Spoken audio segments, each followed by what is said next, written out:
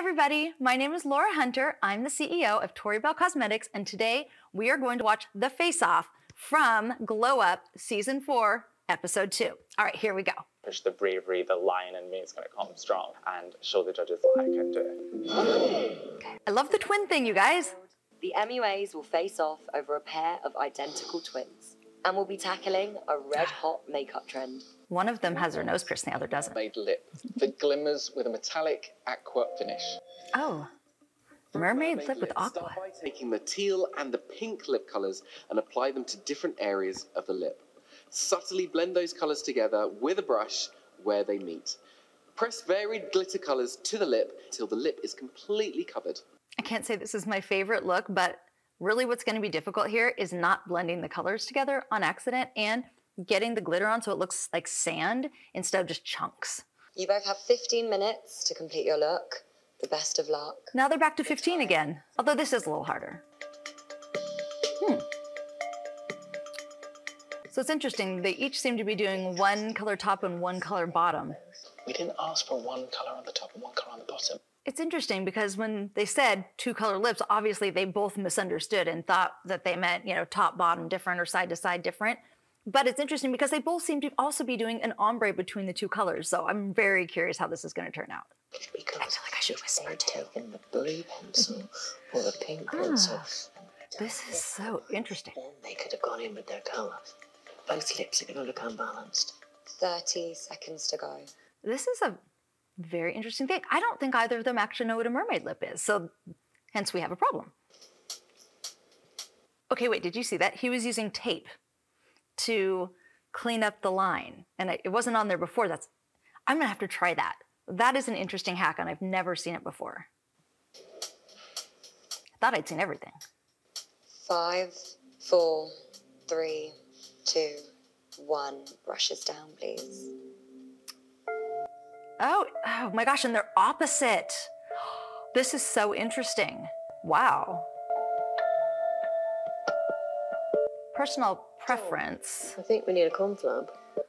Let's have a conflab.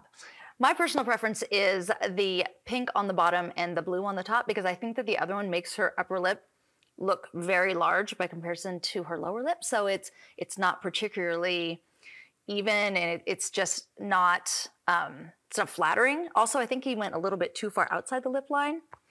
So that's my personal preference, but they did basically the exact same thing. So it's going to come down to, I'm gonna guess, which is more attractive, which is always important, and which is done technically better. So, you know, is the ombre good? Does it have the right amount of glitter on it? And definitely are the lines clean and symmetrical. Let's see how the conflab goes. This is a toughie. They're always so nice to each other on these British shows. Going straight in with the blue. He was able to create a lot more richness. Yeah. Which gives me that more mermaid effect. It's almost there, but it's a bit untidy.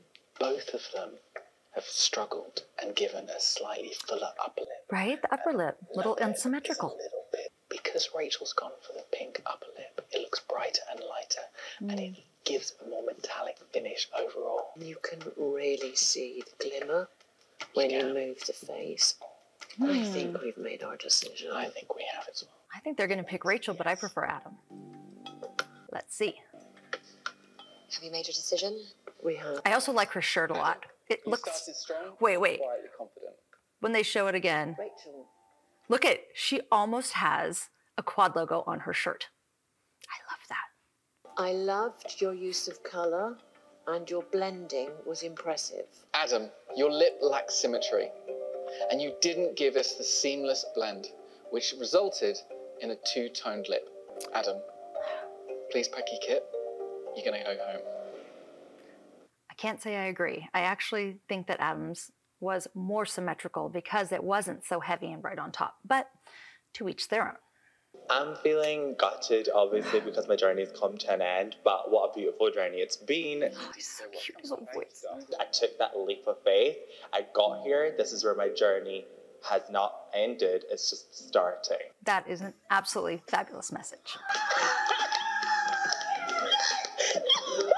I'm very happy right now. Okay, guys, thank you so much for watching some Glow Up with me, and we will do this again with the next episode.